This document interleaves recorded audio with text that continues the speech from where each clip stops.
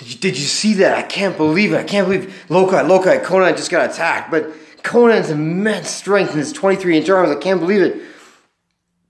It's almost like Conan and his strength is the slash that he left into the other Imperial Guard that was just attacking him right now was so big that I can't believe Conan's strength from what he's done, and I can't believe. But look at the way that guard just fell down to the ground, and he's bleeding, and I can't believe Conan is searching him right now. It was intense. Lokai, he's over our league.